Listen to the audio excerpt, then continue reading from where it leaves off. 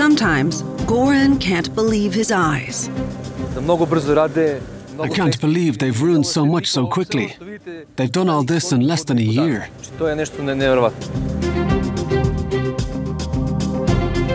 Eastern Serbia has large gold and copper deposits. Mines are springing up at lightning speed. The builders are Chinese firms, and they have brought their labor forces with them. Serbia is the Balkan state closest to China, and China has big plans for it.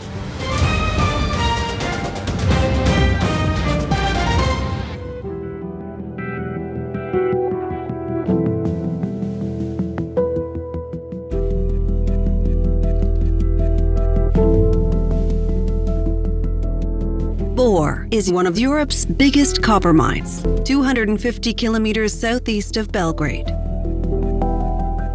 China acquired it in 2018.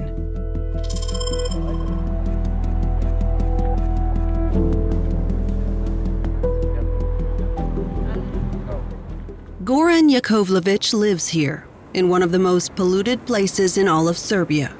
For years, he has watched his hometown be sold off. He complains that the Serbian state has imposed no regulations on the new owners, and there is far too little information.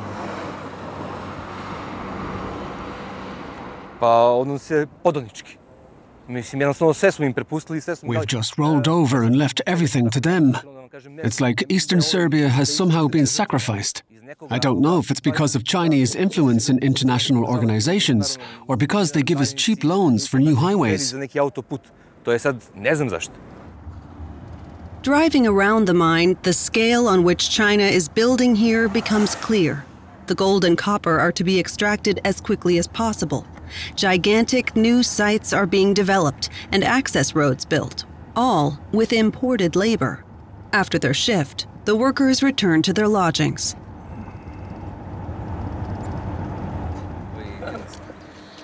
Hello. The mood seems good.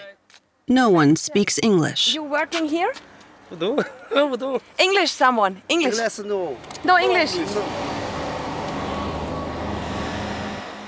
Locals watch the expansion with suspicion, expecting worse to come. At first, they're only mining the surface layer. Underneath, deeper in the ground, there is a gigantic area, 5 to 6 kilometers across, that stretches all the way to Bor. When they finish mining the surface in about 10 years, they will continue deeper underground and reach the town. Then Bor and its people will have nothing left.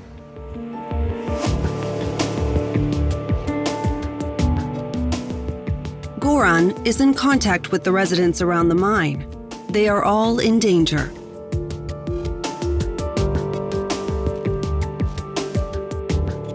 Southeast Europe has welcomed Chinese investment. Serbia is a literal gold mine for major new infrastructure projects.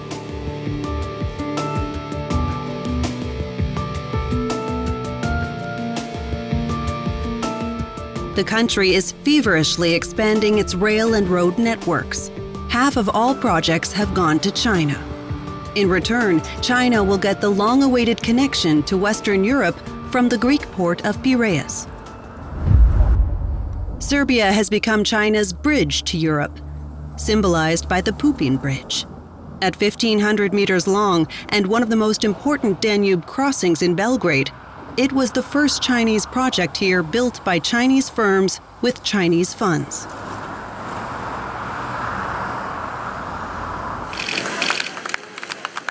China's Serbian policy is built on the principle of modern infrastructure. Investments and loans worth billions in exchange for influence and access to Europe.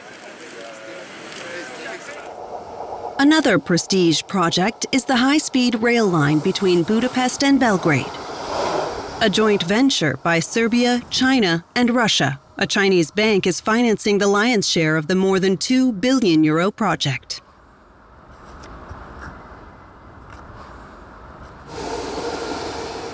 China has a strong interest in an effective Balkan rail network. The capital, Belgrade, is the investment hotspot.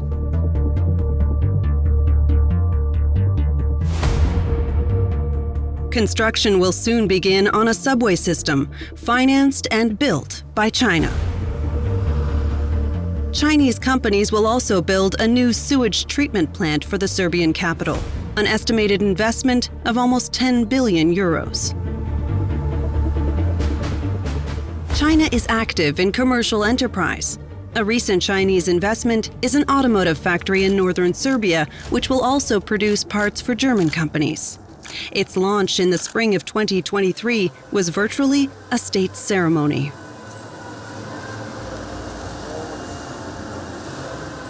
President Aleksandar Vučić sees Chinese involvement in his country as a great opportunity. It's a good partner of Serbia. We have had so far a very regular relationship, and they've been investing hugely into our steel mill and our copper mine, and it was an open, transparent tender procedure for that copper mine, and none of EU companies have applied for that, and it was pretty much the same case with the steel mill, and they saved more than 5,000 people's job in a very important city like Smederevo here. And of course they were doing together with us many infrastructural projects, but still by far the biggest investor in Serbia is Germany. The new Chinese Cultural Center in Belgrade symbolizes the Serb-Chinese relations. The Chinese embassy once stood here, but it was destroyed by NATO bombs during the Kosovo War. The new modern building is a testament to the bonds between the two countries.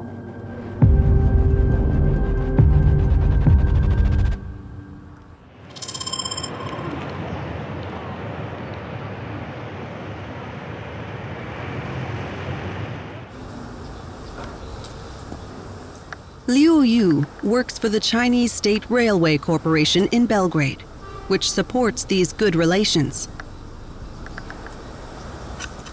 He makes good money as a department head.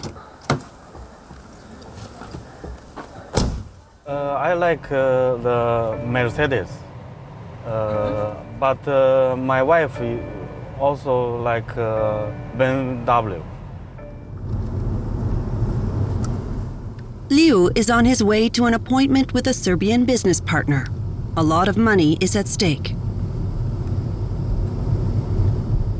Liu believes China's presence here makes Serbians wealthy. Chinese investment has made it easier for Serbians to find work and earn more. So I think it's a win-win situation for everyone involved. Leo has an unusual hobby, establishing contact between Serbian and Chinese firms. So far, it is voluntary in his spare time, but one day he hopes to earn from it.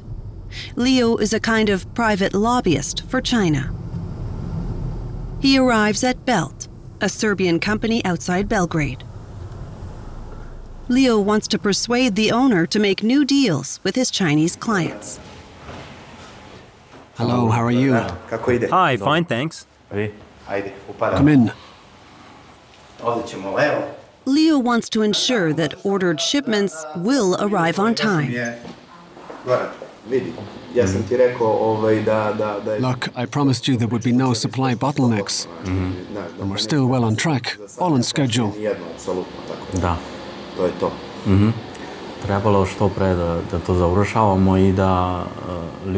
We should finish as quickly as possible so there aren't any work stoppages.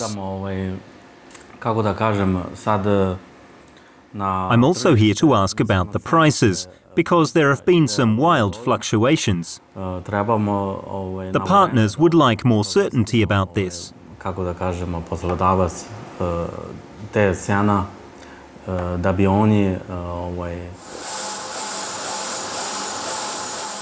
The war in Ukraine has stressed the economic situation. Leo is trying to talk the Serbian businessman down. Only then will the Chinese agree. Their price expectations are still far apart.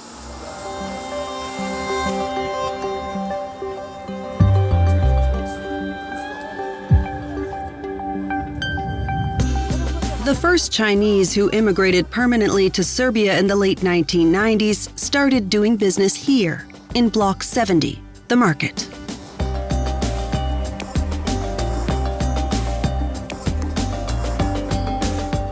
It is a maze of more than 300 stores and stalls.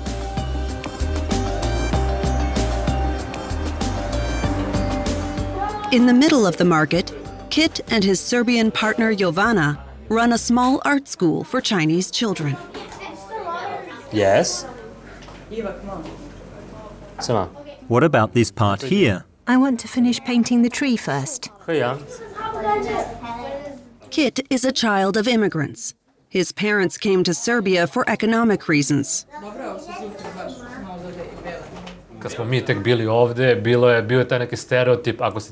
When we first came here, everyone assumed that if you were Chinese, you sold fast food or socks. Now the Chinese here live relatively well. Not all, but if they started early and have been in business for some time, they're doing really well.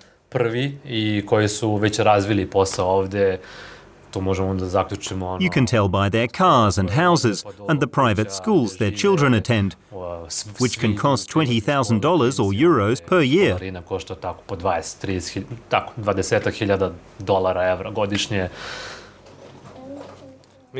Kit, too, wants to earn a good living.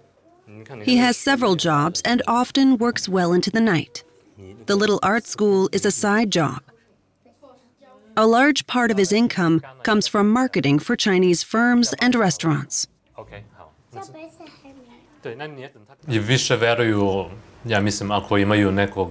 The Chinese trust more in other Chinese and prefer to work with them whenever they can. Not only in social media marketing, but generally. They would rather bring someone over from China, for example as a cook, and pay twice what they would for a local cook who's just as good. I guess it's part of the Chinese mentality. We trust ourselves the most.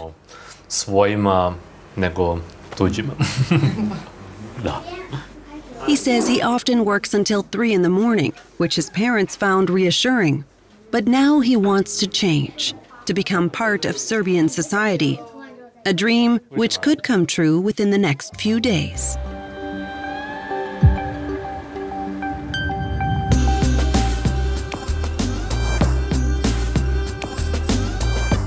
A few meters away, Weiya Chen is off today. The Chinese 25-year-old is showing her Serbian friend Sanya around the market. Over there, yeah. Everything is new and exotic to Sanya.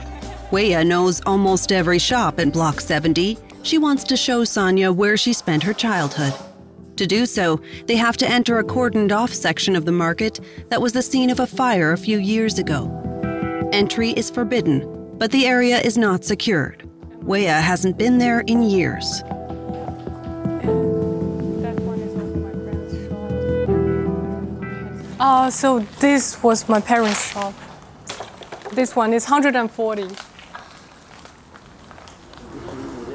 Weiya's parents had a shoe store here. It's really heartbreaking, and it's just feel like all my memories have burned with the shop, with everything. And my uncle from last night, his shop is over there, upstairs. We were also neighbors. Yeah, so it's all burned. Weiya's father died, and her mother has moved back to China. Weiya has decided to stay and is now on her own.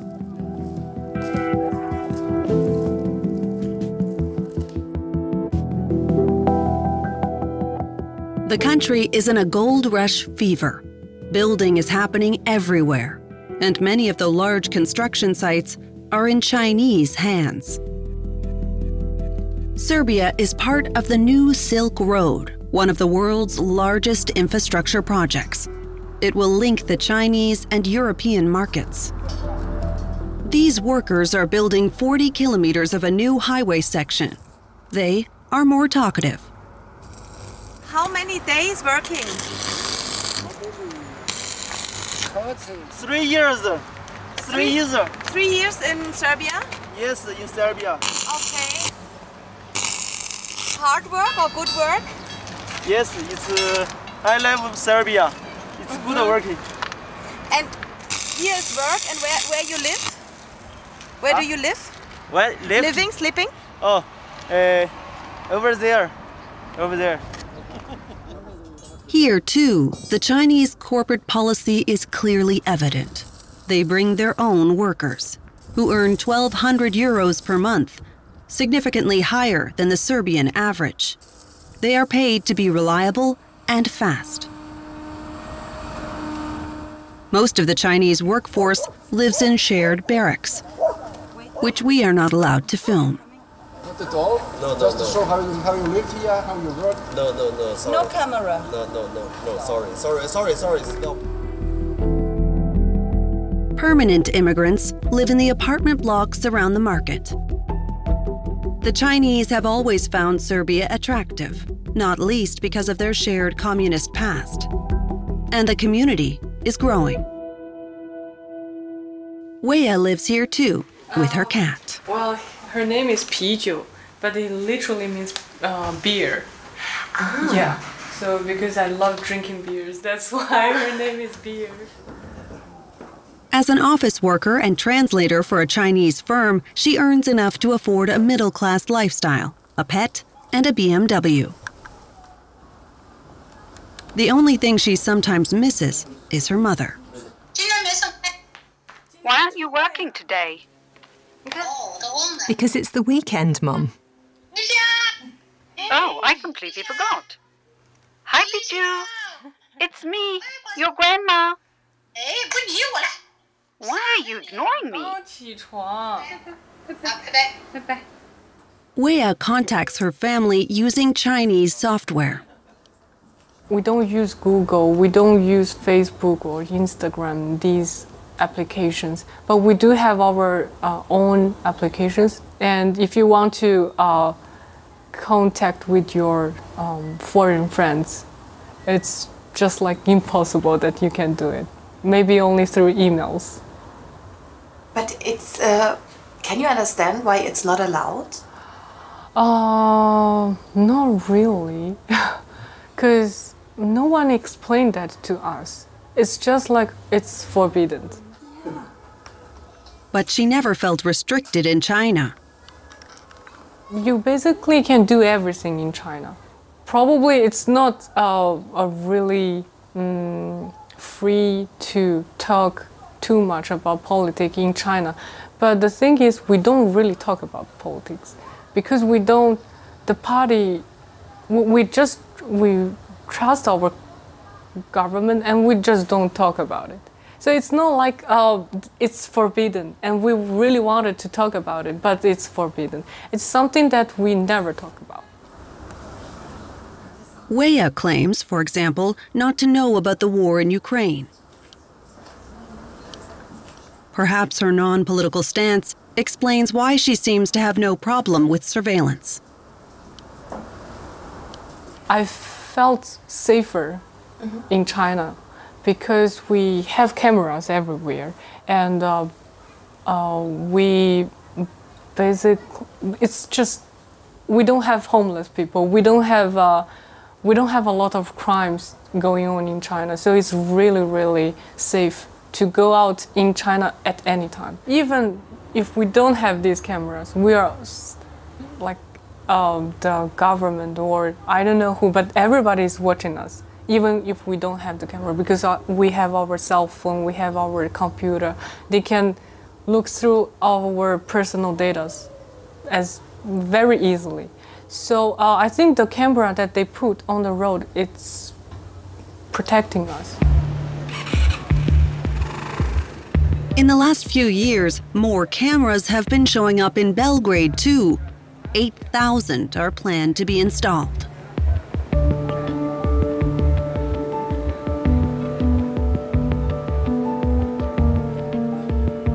Danilo Krivokapic chairs an NGO for data protection. He is raising awareness about the cameras. What does it say? This says, don't record my face with this camera. The cameras are produced by the Chinese firm Huawei. Danilo's problem is that they can be upgraded with software, also Chinese, with facial recognition. This is place where people gather. This is where people meet when they're trying to go out in the city, but this is also where people protest. And here you can see 4 out of 18 cameras that are placed around the square. So this means that the whole square is completely covered with this type of cameras. During a protest, authorities can learn who is critical of the government. Belgrade is the first European city where smart cameras are widespread. Danilo's organization has started a campaign to pressure the Serbian government to ban the use of this technology.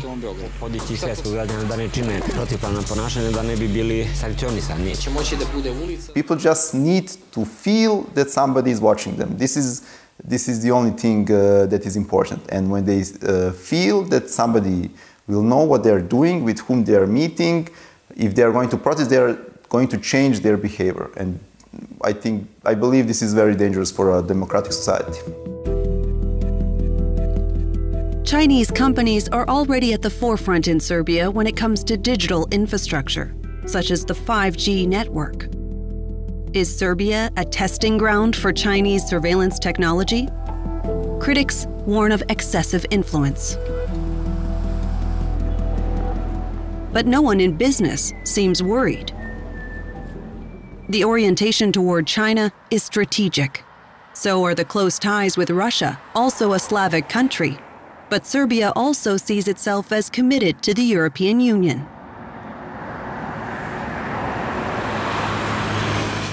What looks from the outside like a seesaw policy is, from a Serbian viewpoint, just politics. The nearly 7 million strong country in the middle of the Balkan Peninsula sees itself as non-aligned, independent, and free in its foreign policy and choice of business partners.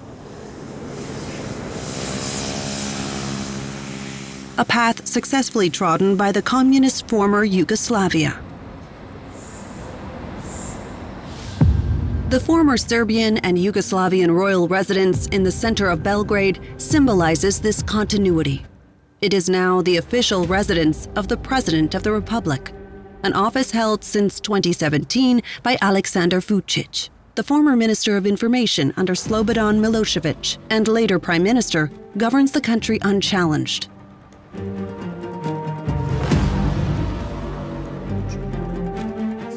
At the start of the COVID pandemic, he showed he's got options.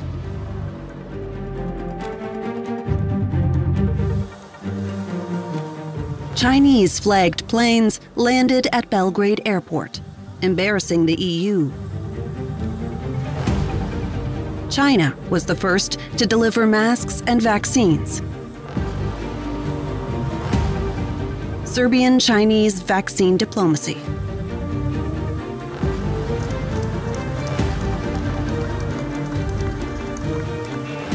In military terms, too, Serbia sees no need to commit.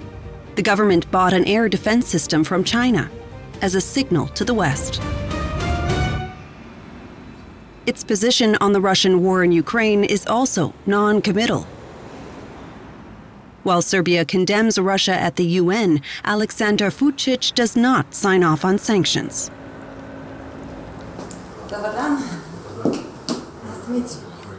The head of state heeds no criticism for taking this path. Speaking about Russians, it was not me that was going to Moscow. It was many EU leaders that went to Moscow since war started. But I didn't say anything to anyone. Why do you believe that some EU leaders, they have their right to do whatever they want and that we should not act as an independent state? The West is watching Serbia's back and forth policy with increasing concern.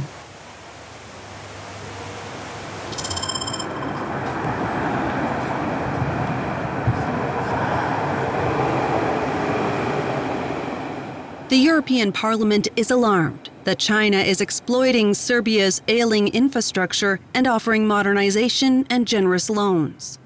The fear in Strasbourg is that Serbia is helping China to buy into and establish itself in Europe on a large scale. Serbia has been an official candidate for EU membership for years, so its actions are seen as particularly problematic. The Ukraine war is not just a local event between two countries, but is likely to pose the fundamental question: are you on the side of democracy or of autocracies and dictatorships? Russia is clearly identifiable as a dictatorship, and China is going in this direction with President Xi's third term. And so for Serbia, the fundamental question arises: on which side do we stand? Do we want to go into the future with Russia or China? Do we expect more there? Or do we want to go toward Europe, that is, toward the free world and democracy? No one can take this decision away from the Serbs.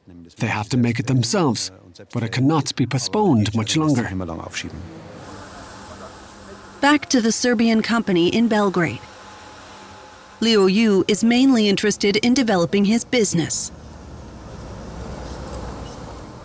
How has it gone for him? Has he been able to convince the Serbian businessman to expand his business with the Chinese? I think this is only the beginning of our cooperation, when we try to make good on all of our promises, and we did. So we hope to increase the percentages in the following months and years. They seem to have made a deal. Leo has launched 7 such partnerships so far. He needs 20 before he can start charging for his services and earn from them. On the way back, Leo begins to relax. Mr. Dusan don't want to put price too low, so I talk with him. In this case, we can find some middle price, and I talk with a Chinese company to give little more price, and Mr. Dusan is give the price is little down. I'm happy for that. So happy to make some cooperation, Chinese company with a Serbian company.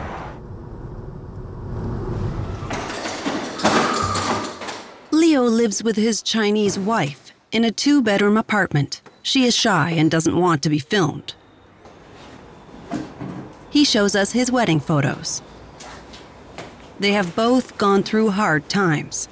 After spending the pandemic apart, him in Serbia and her in China, they finally celebrated their wedding. Beautiful. Mm-hmm. This is tradition Chinese.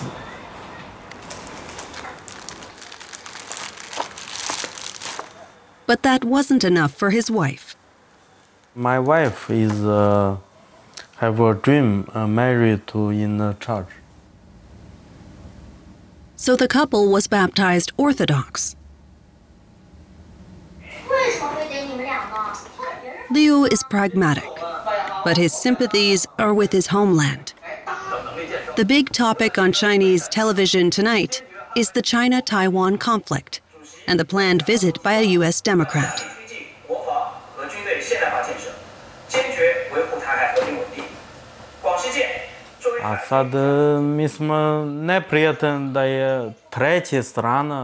The problem arises when a third party interferes, in this case the US, which pursues its own interests and sets the brothers against each other, even selling weapons to the younger brother and making money from this dispute.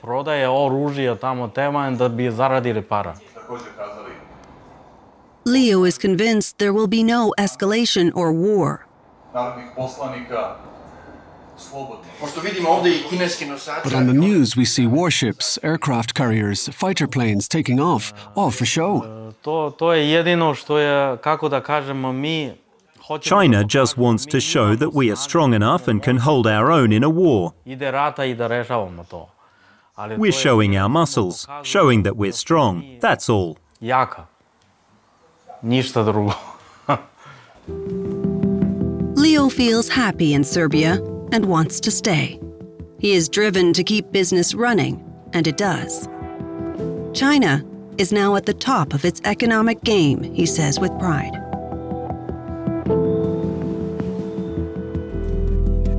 But the boom China is bringing to Serbia comes at a price.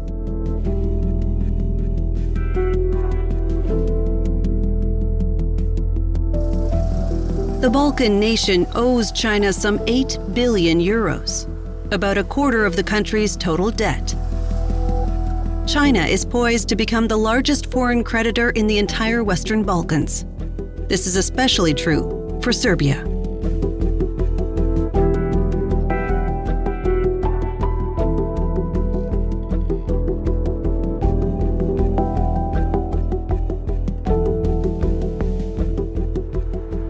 No one knows what will happen if Serbia can no longer service its debts.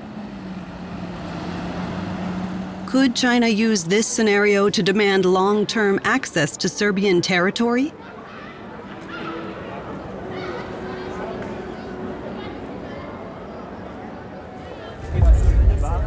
European parliamentarians have long been warning about growing Chinese influence and about potential environmental damage by Chinese-run industrial companies. Serbia is often suspected of having low environmental standards, lax controls, and a lack of transparency. Many EU parliamentarians are not convinced that Serbia is clearly committed to Europe. The country has been a membership candidate since 2012. The concern is that if Serbia becomes an EU member state, China could influence European policy through the back door. One demand is that if Serbia really wants to join the EU, it must become less dependent on China. Die Grundsatzfrage, wer steht auf der Seite von Demokratie und Rechtsstaat? We cannot postpone for much longer the fundamental question of who is on the side of democracy and the rule of law. We must decide within months or a few years at most, and Serbia also has to make its decision. If we are serious about the prospect of enlargement, then Europe must also be able to reform. China is buying into Serbia with the view of it becoming a member of the EU, and thus being in the position to block European foreign policy toward China. That must not happen. Our foreign policy must move away from one country being able to stop and block the entire European Union. If we can do that, then enlargement steps like Serbia will also become easier for us Europeans. Auch Erweiterungsschritte wie Serbien auch einfacher für uns Europäer werden. Belgrade feels it is being treated unfairly and recalls the German chancellor's journey to China with a trade delegation. Why should Germany have the right to do business with China, but not Serbia? The question of where they stand seems to have been decided. The majority of Serbs want to join the EU. The president knows that too.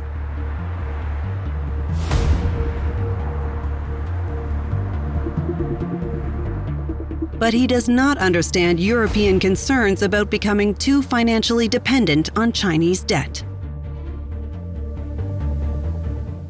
Tell me, what's the difference between owing money to Germans and owing money to Chinese or to Americans? Money is money. Okay. It's not marked. Okay. That's, so for you, it doesn't make any difference. No, not at all, because I can tell you, there are irresponsible governments. There are irresponsible governments that always ask for some money to get it from somewhere, and then they say, well, that's because we owe to Chinese, that's because, no, you have to tackle your public finances in a proper way, then you have no problems. We have no problems with public debt. Mm-hmm. Public debt to GDP ratio is the best and the lowest in the region. And we have no problems with public debt at all because we take care of our public finances. Everything is under control and we are the very best place for the investments. That's why German investors are coming in huge numbers to our country.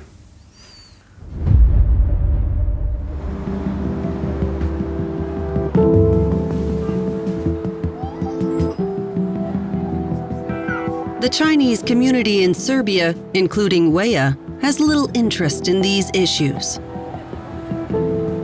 In a bold decision, Weiya has left her job with the Chinese entrepreneur on short notice. How do you feel after both of you quit your job right now? It's funny to say that we feel wonderful. Yeah, we feel wonderful. I've been planning to open up my own cafe or dessert shop for a really long time, for almost 2 years. And it's because of the COVID, I couldn't start it like very early, so that's why I decided to quit from this job, and then I finally found my partner here, and so yeah, I'm really excited about this. They have an appointment today with a roastery to have their own coffee creation blended.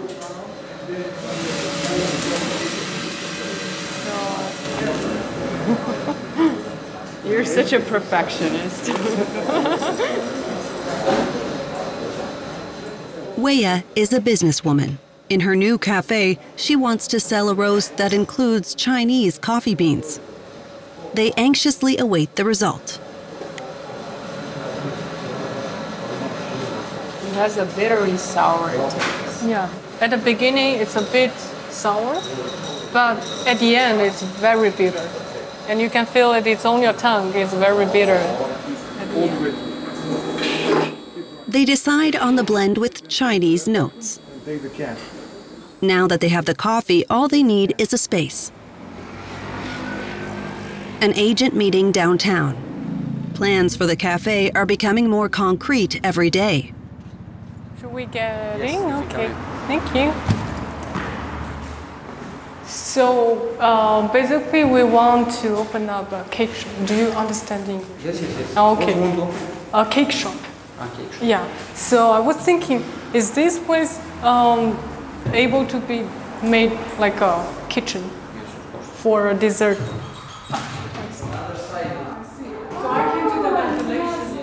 The property is a bit quirky, but they both seem to like it. Rent is 500 euros per month. Okay, okay. And what do you think of the price? I think it's quite okay. Yeah, it's okay for the space. Weiya documents everything for her mother, who will give her the money for the cafe, her wedding dowry, which Weiya prefers to invest in her passion project. I think most likely I'm gonna take this place. I've been looking for so many places, and this is the best one that I can find. I need to have a kitchen in my store, so it has to be separated so that I can make sure my cake is made in a safe place and it's all clean, and which is just the perfect place for us. She is not afraid of the business risk. Everyone knows each other, all the Chinese people in Serbia. So once they know I have a shop here, they will all come and visit. The lease will be signed in a few days.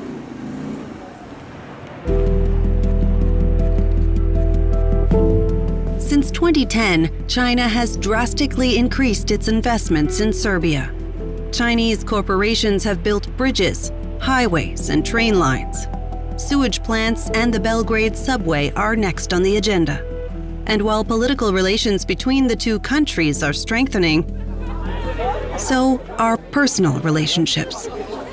A wedding is taking place tonight in an exclusive restaurant outside Belgrade. Weiya is among the guests. Kit, the art teacher from Block 70, is marrying his Serbian fiancée Jovana.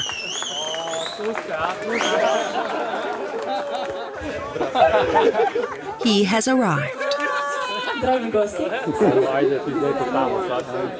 Today, he is joining the Serbian community.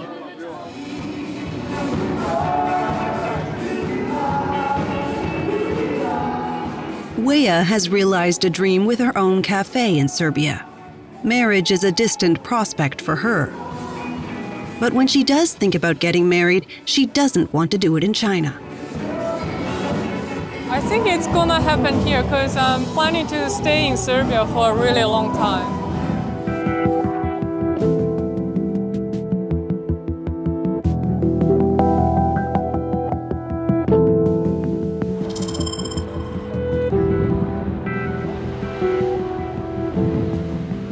250 kilometers southeast of Belgrade, Bor is coming to life.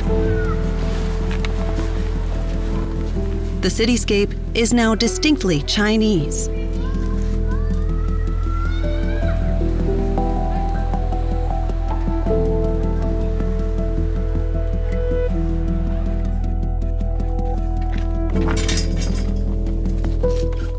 Goran-Liu sees how his hometown has changed. He regularly visits the people who live beside the mine, at the edge of the pit. They all fear what's coming. How is life here?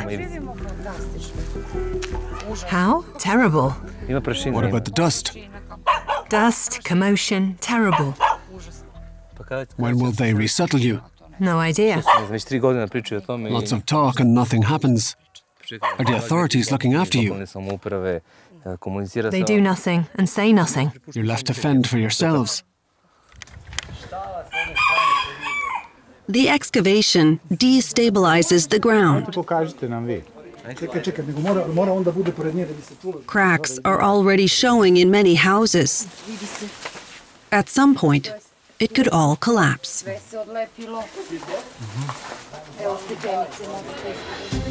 These are the losers in the China-Serbia economic arrangement. The family has been waiting for months to be resettled. Soon, they will have to say goodbye to their home.